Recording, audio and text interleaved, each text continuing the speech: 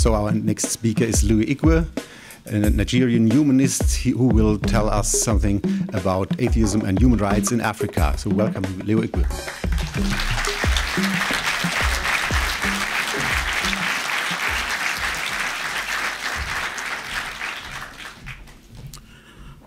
Liebe, glückliche, gottlose Freunde.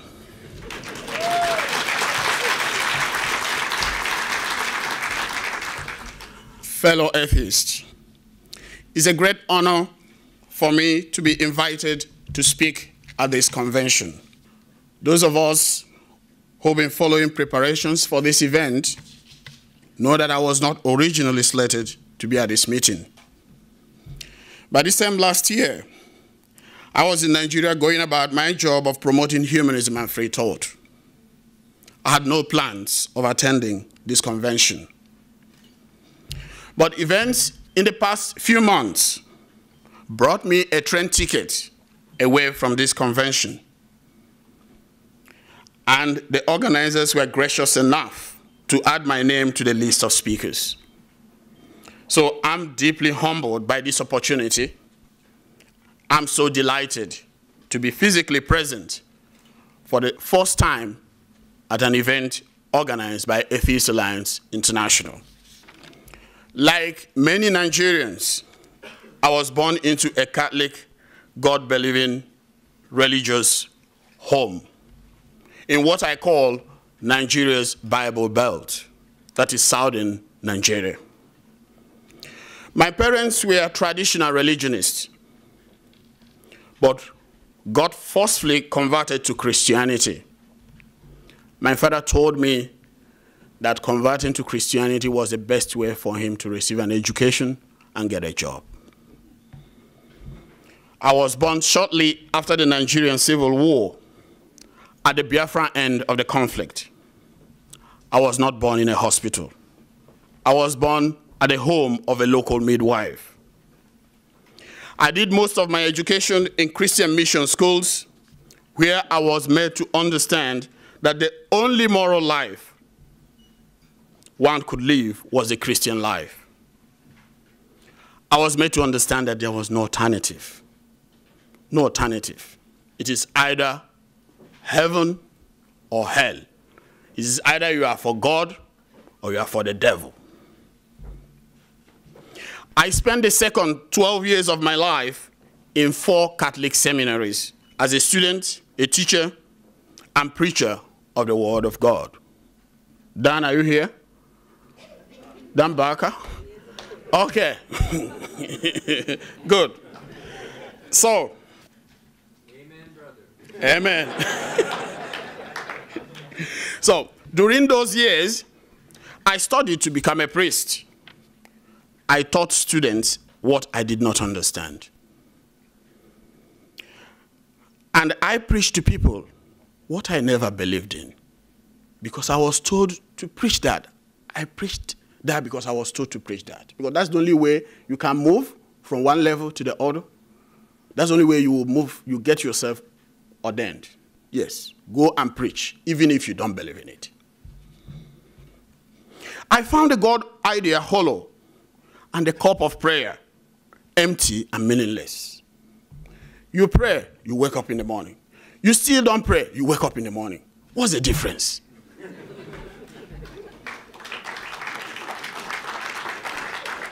I found religion to be a manipulative device employed by clerics and politicians to exploit and tyrannize over the lives of unthinking people. I was disturbed by the prospect of spending the rest of my life propagating these lies and the deception of religion. I felt like I was being held hostage, that I was living in bondage. 3 years to my ordination, that was in 1994, I went to my local bishop and told him, "My Lord," that's the way we address the bishops, "I would like to go and think." Friends, I meant it. I wanted to go and think, because there was no thinking space in the seminary. There was no thinking space within the world of religion. It's faith, belief, don't question. I wanted to think, I wanted to question. Well, he granted my request. If he had not done that, I would have walked away. Some priests and friends persuaded me to stay back. They urged me to keep praying, that maybe I wasn't praying hard enough, that I should keep praying. But I felt it was an exercise in futility and self-delusion. So friends, here I am today, still thinking. I have not gone back. I went from thinking to founding a free thought group.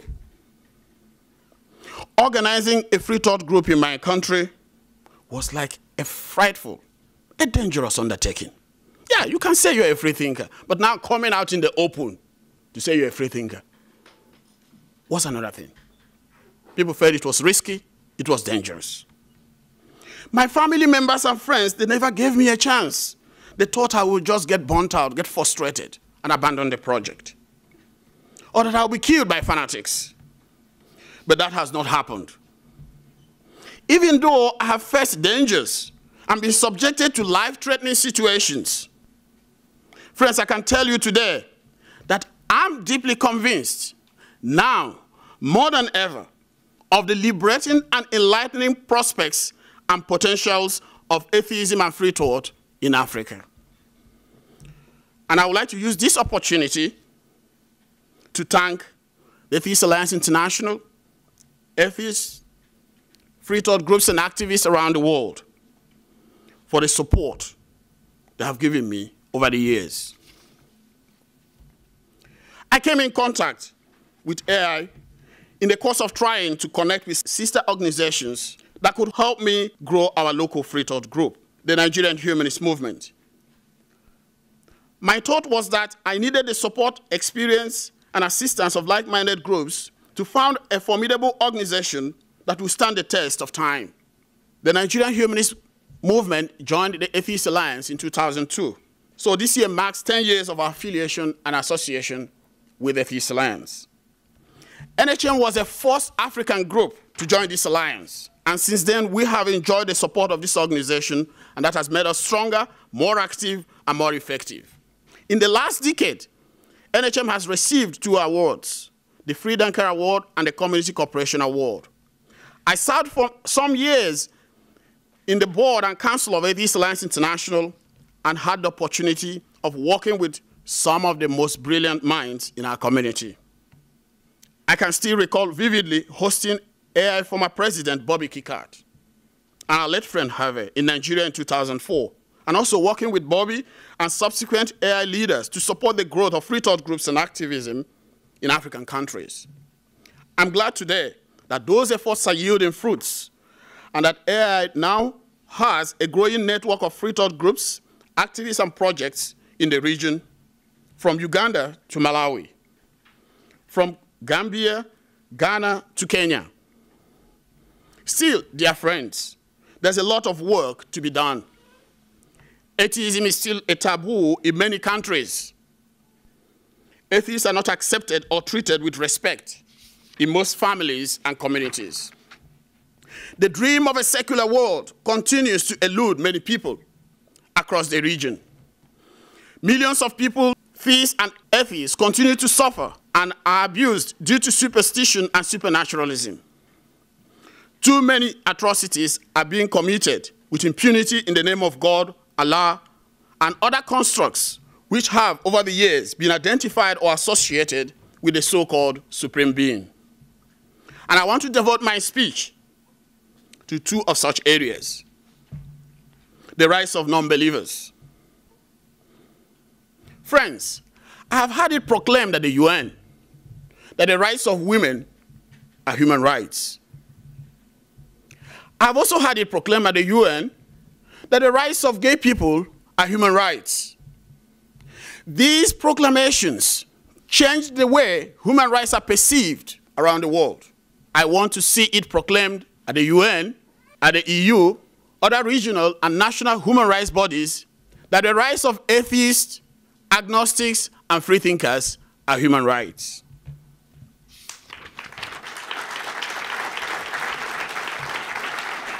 I do not want the human rights of atheists to be implied or assumed, as currently the case. I want it to be expressly declared that the rights of those who do not profess any religion or believe in God, or those who are critical of religious views, are human rights. Why? Because in spite of the progress the world has made in terms of upholding human rights and liberties, and getting states to honor their obligations under various instruments and mechanisms, equal rights have yet to be extended to religious non-believers in most parts of the world. I still do not know any country in Africa where one can openly and truly say that the government recognizes the full rights of non-believers, including their right to life, freedom of expression, freedom of association, freedom of conscience, freedom from torture, inhuman and degrading treatment. There is no country in the region with an effective mechanism to protect the rights of those who profess no religion, those who change their religion, or those who are critical of religious and theistic ideas. Religious non-believers are treated as if they are not human beings, as if they do not exist or do not have the right to exist. Friends, in Africa, atheism is invisible. Not because there are no atheists, not because there are no free thinkers. There are. But because there is no dignified space, no human space for atheists to exist or to operate. There are no guarantees for the rights and dignity of infidels, apostates, blasphemers, as freethinkers are often called. And sometimes I ask myself, who is really a blasphemer? The person who will teach that their prophet rocketed into heaven in a horse? Is that the person who is blaspheming? Who? Or the person who says, hold on, can a horse fly? Many governments have caved in to pressures from religious fanatics, from theocrats, jihadists, and terrorists. So non-believers are denied their basic rights with impunity, sometimes as a matter of state policy or for the sake of public order, peace, and morality. Yeah, the peace is not for freethinkers. Public morality is not for us. We have to be in jail, we have to be persecuted in order to protect and enhance public peace and morality. Something is wrong somewhere, as far as I'm concerned. The situation is worse in countries with an official religion, or official religions, like in Nigeria. Yes, officially, if you are born, you are a Muslim in Nigeria. Still, in their constitution, they have freedom of religion. I told them, I said, how can you have freedom of religion when the state church is Islam? You can't see the contradiction? They can't. Because freedom of religion means a different thing to them. Unbelievers are targets of forced conversion, oppression, discrimination, persecution, and murder, sometimes by the states. Many governments pay lip service to freedom of religion or belief. Freedom of religion is understood as freedom to profess a religion, the religion sanctioned by the state, by one's family or community. Not freedom to change one's religion, or freedom not to profess any religion at all, as contained in Article 18 of the Universal Declaration of Human Rights. So persecution of non-believers is the norm in most countries. So, most people who do not profess any religion in Africa are compelled to live and remain in the closet, or to pretend to be religious, paying lip service to religions they do not truly profess, or to a God they do not actually believe in. Non-believers live in constant fear of their lives, because going open with one's religious unbelief often comes at a price, at a very heavy price. In Africa, by going open and public As a free thinker, one risks being ostracized by families and communities, being persecuted by state and non-state agents, being expelled from schools, or being killed by fanatics who are looking for a shortcut to paradise. As an atheist, one can be sacked from jobs, domestically abused, disqualified from posts, demonized by faith groups, taunted as a person without morality, or portrayed as the enemy of the state or society. In many African states, apostasy and blasphemy are crimes punishable by death and imprisonment. Expressions of free thinkers are often taken to be blasphemies. Hence, free thinkers are legally denied freedom of expression. Free thinkers are treated as criminals, not citizens, as undeserving of human rights protection.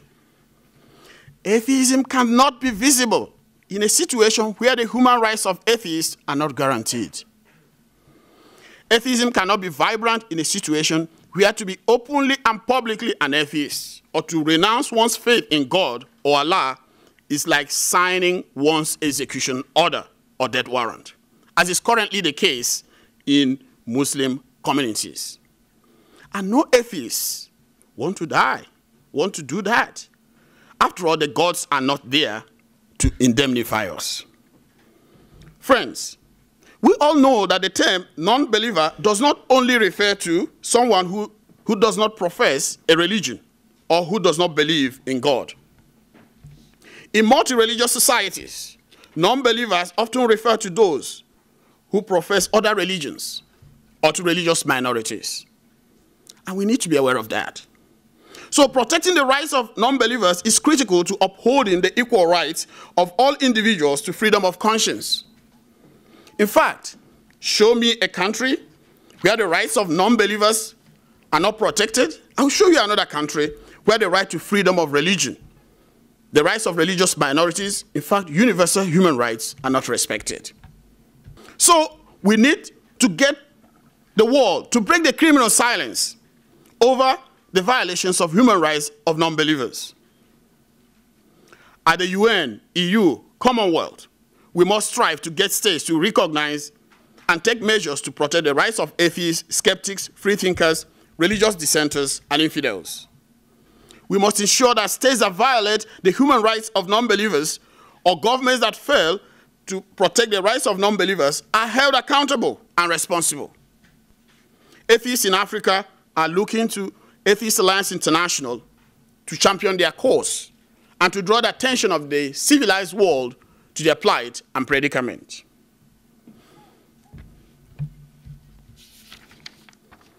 Human rights abuses in the name of religion and God.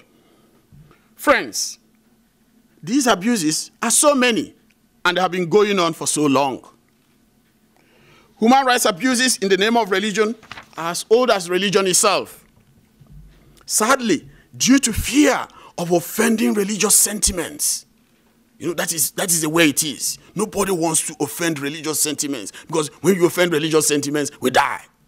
They will kill us. States and human rights institutions have failed to rise up to the challenge of addressing these abuses. Many people are afraid of shining the light on faith-related human rights violations because of fear of being attacked or killed by fanatics. Highlighting the abuses is often deemed to be offensive or a form of provocation. And our governments do not want to offend or be seen to be offending the religious sentiments or sensibilities of fanatics, even when it means condoning grave human rights abuses. Hence, these violations persist. Who will address them? Who?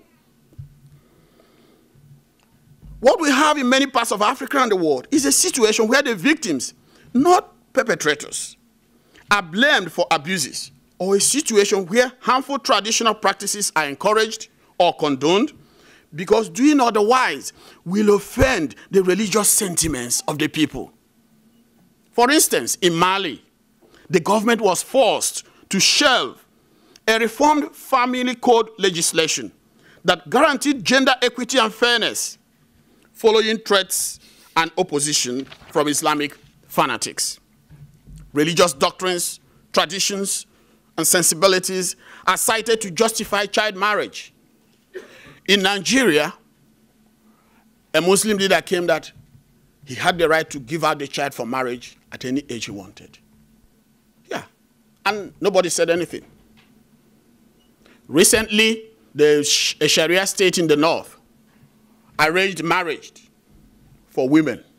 They announced and brought women. Some women came out and they brought some men. They said, okay, they married them.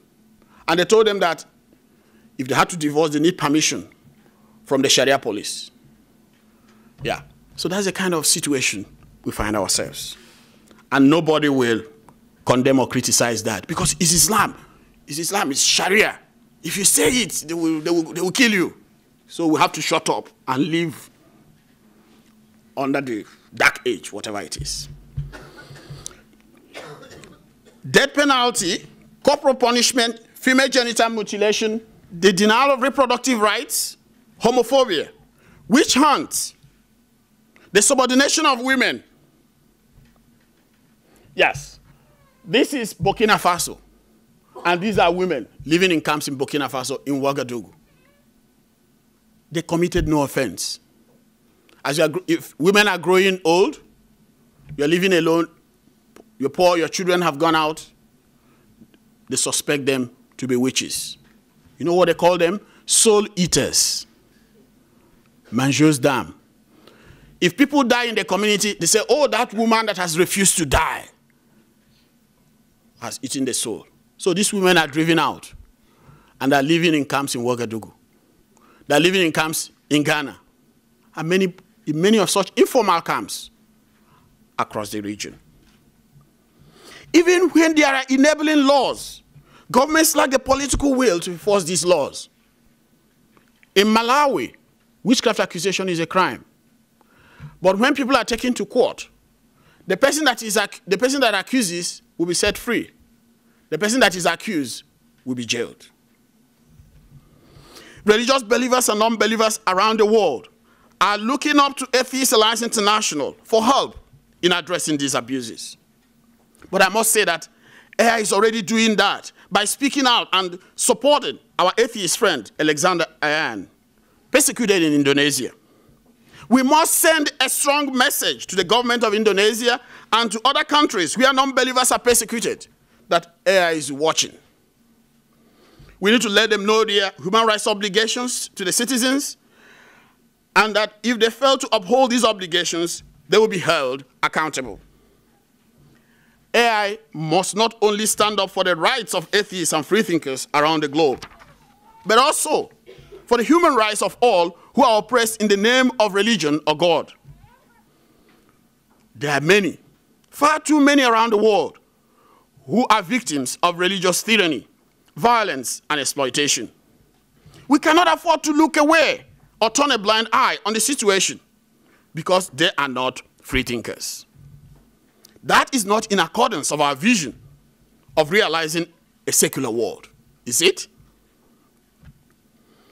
We must strive to assure all who are persecuted due to religious, supernatural, or superstitious belief in Africa or anywhere around the world, whether they are believers or not, that they have a friend in Atheist Alliance International. They could be writers or artists whose works and publications offend fanatics. They could be women, children, elderly persons who are persecuted in the name of witchcraft in Africa. Now, the little girl there is Esther. Esther was driven out by the father. The mother is late because the father accused her of killing the mother. And this man saw Esther in the market, local market, and took her. Yeah, because she was vulnerable and all that, took her. And this man is having sex with this girl. So they alerted us when we were in the community, and we went and rescued Esther. She's in a private home now where she's being taken care of.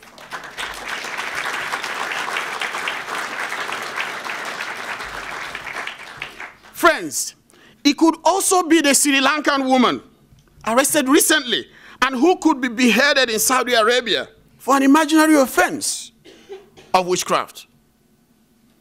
It could be the albinos and disabled persons hunted and killed for ritual purposes. There's this belief that the body of albinos, they need care. They don't need cruelty. And we need to care for them. And we need all of them who are persecuted to understand that there is an organization that cares for them, there's a group of people that cares for them, and that is the atheists and the free-thinking people.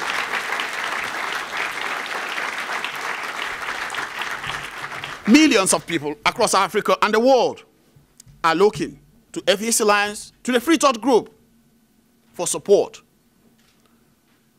I went to communities. Nobody is ready to rescue children accused of witchcraft. Police officers are not ready. Child welfare centers, they don't want to take the children. I took them to a local family home. I took some children to local family home. The woman in charge said, look, Miss Igwe, you should know that these children have confessed to be witches. I said, yes, When they confess to be witches, what do? We should drive them away. Children who do not know their left from their right, they are confessing to be witches. If you ask them, what is witchcraft? They'll be saying something incomprehensible.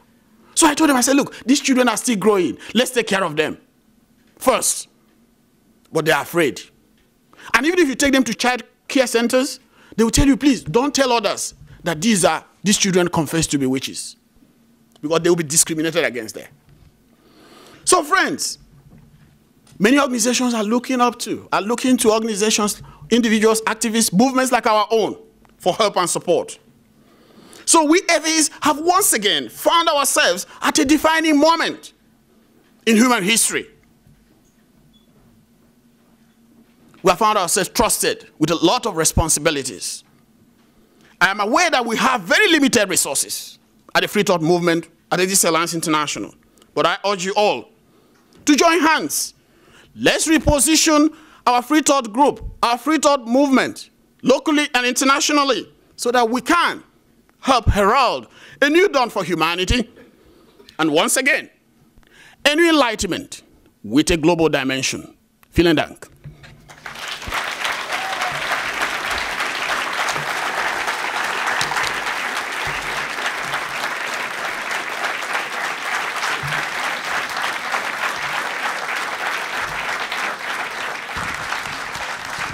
Thank you very much. When you mentioned witchcraft in Africa, this is time to remember a proud woman of Cologne, Katharina Herod, who was burnt alive in 1631. She was a postmaster, and a nun visited her in the post office, and the nun sneezed twice. She thought that this woman has cast a spell on her. So Katharina was accused of witchcraft and then burnt alive after 5 years of trial. But Katharina was not alone. According to Harvard University, more than 100,000 German women were persecuted for witchcraft. Out of these, 50,000 were burnt alive or drowned. You have taken a very timely step of informing the world of this new menace of new medieval ages in Asia and Africa.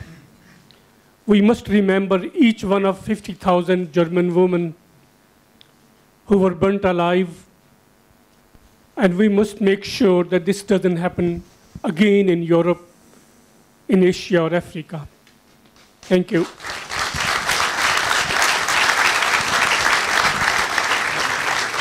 Thank you very much for your speak. I would like to know other experiences in working together with Amnesty International or other big NGOs? Yes, I've been working with Amnesty International and the frontline human rights defenders based in Ireland. There's another side of the work because, like last year, I was arrested by police officers, and because there was this tension in one part of Nigeria where the government doesn't want anybody to give it negative publicity. Yeah, Because telling the world that children have been thrown, showing these pictures to the world, oh, you are giving us negative. They want positive publicity, even if something negative is happening. You get it? So, and it's difficult. You go, you just don't have to publicize this. So there was this tension between the government and non-governmental organizations. So there was some kind of clampdown. So last year, yeah, we finished rescuing some of the children and got arrested and all that. So they took us up. They said we're kidnappers and all that. So we got beaten up and all that. So I was detained. I was kept for two nights in a room with 50 people. You sleep there, you defecate there, you urinate there. And all. So we have this tension. So, and sometimes Amnesty International has been useful in helping, draw the attention of the world to some of this stuff. So I think they were very helpful. And also last year, my father was attacked by some people, and they beat him up. They hit him with a stone, one of the eyes, and we had to eviscerate. We had to remove the eye. Nobody knew exactly who did that, because in my country, there's so many people, criminally minded people, and all that, so they want to do something. So it was difficult for us to know who did that because they came around 11 p.m. and I was living in another part. My parents were living in another part. So with that, Amnesty International has been very helpful. They were all helpful, and they have also been very helpful in trying to draw the attention of the world, send petitions to the government, and things like that. So I've been working with them, and they have been helping in their own way. So you would suggest they are good cooperational partners in fighting? Yeah.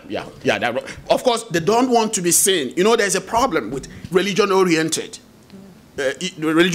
abuses. Because when you want to say, they say, oh, you're against us. You're against African culture. You don't want to record. So there's a problem there. So they're treading carefully. Well, I don't want to get into that because I don't want to spend my life criticizing every group. Any group I can work with, within the limits, I work with them. I was discussing with UNICEF. UNICEF said, oh, we still want to respect African culture. What is culture? Culture is you drag a child, you drive a child to the market, and you call the child witchcraft. That is culture? I told that guy, do you understand what you mean by culture? These guys sometimes are ignorant, and they want to keep their job at the expense of even their goal. The goal they set out for themselves. Yes. I was so furious, and I'm still very furious when I remember that argument. It is not our culture. Abusing children is not our culture. Period. So that is a problem. And you see, there's a way you do it. Either they think that, oh, because he's an atheist, or he's a militant, or whatever, you're a fanatic, or they say you're a fundamentalist. They have a way of calling you names. But I don't care. I don't care. Call me whatever name. So that is the issue. And also there is this nice, Europeans want to be nice. Let's be nice to Africans. I respect them. Don't be nice to us. Period.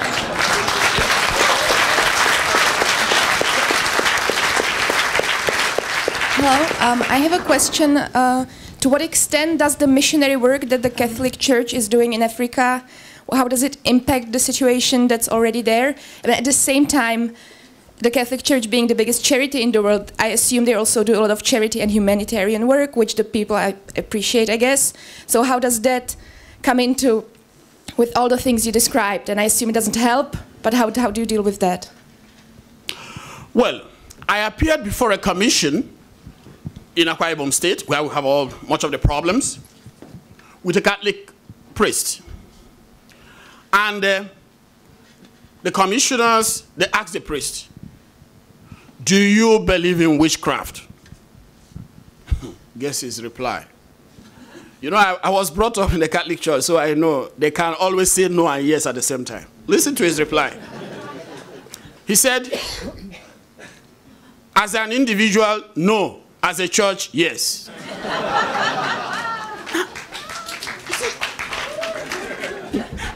That's one thing I never liked. As individuals, there are different things.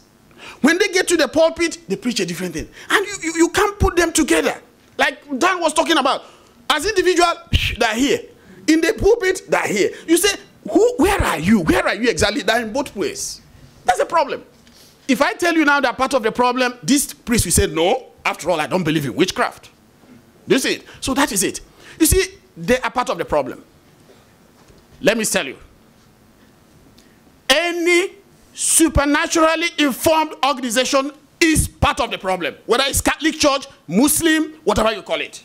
They are part of the problem, and we have to tell them that. We have to tell them that you are part of the problem. Yes, if you can't tell them, I will.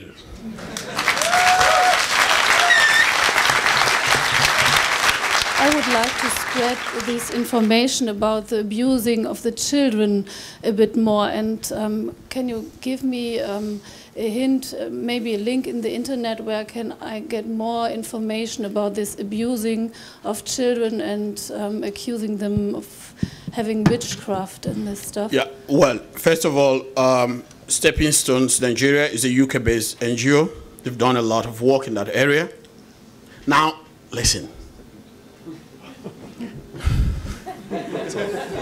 I'm talking like a teacher, sorry. So, many people came to this.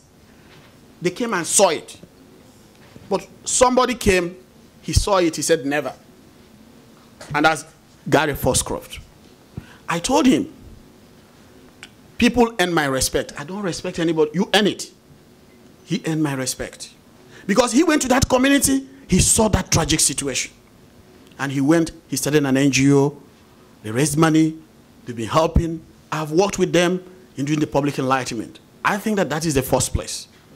Of course, on the IHU website, you have some, and these are just reports of what we've been doing. But I think Stepping Stones Nigeria will give you all the information you need.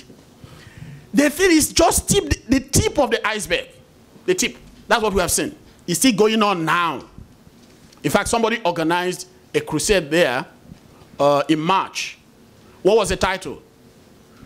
The Witch Must Die. The same state where I traveled to 31 local communities, talking, preaching. Yeah, I'm not preaching reason. I'm not more preaching the word of God. I'm not preaching the word of reason. Huh? So we were going from community to community, telling people. Still, somebody went to the same community to organize a crusade. But I also have to say this. There's a woman, of course, some who have been following my word. There's a woman called Helen Opabio. This woman is a disaster. Yes, is a disaster. She's a criminal. Everybody fears her. Actually, I don't fear her. Because I know she's an ignorant woman. I know she's not a student of history. She never read anything about Europe and what happened here. She didn't know that history is not on her side. So that is it. So, and I was happy that many friends in the US stopped her because she wanted to organize her witch hunting. She wanted to bring it to the US and deliver US children possessed of witchcraft. And I must say that Bill Mayer, I think, am I correct? Bill, you are here? PZ Mayer. I don't know. I'm sorry. It's like I've mixed the name up. Am I correct? Yes, you're correct. Yeah. Mayer was one of those that did the writing on the blog. Many other free thought groups joined. And we were able to stop her from bringing this disease from Nigeria to the US. So these are also some of the things we can do. Whenever we see it happening, we have to pull the plugs and make sure that it doesn't take place. One of the first things that Joseph Ratzinger did when he became the Pope was starting the training of several thousands of exorcists. Do you see a direct connection between that tendency in the Catholic Church and the witch hunts in Nigeria, or are these two different things? They are one and the same. Exorcist, what is your work? What are you exorcising? Are these people from the Catholic Church active in Nigeria, participating in these witch hunts? They are active in Catholic Church because in Nigeria, church is a free market thing. Everybody sets up. If you read about the church in Nigeria, you just wake up, you use your garage where you park your car. You use it as a church. You use your living room or what do you call it, parlor, anywhere there's a space. An uncompleted building, you convert it to a church and you start doing miracles and start delivering witches and wizards, you know, and start speaking in tongues. So exorcism, when you are saying it, you are restricting it to the church, it cuts across all the religions. And that's what they're doing now. Everything is demon. Poverty, demon. Marriage failure, everything. Unemployment is demon. So there are demons. Nigeria is filled with demons. Africa is filled with demons. And Africa is also filled with exorcists. So they have a lot of work to do. And that's part of the tragic situation. Thank you very much for this really impressive talk.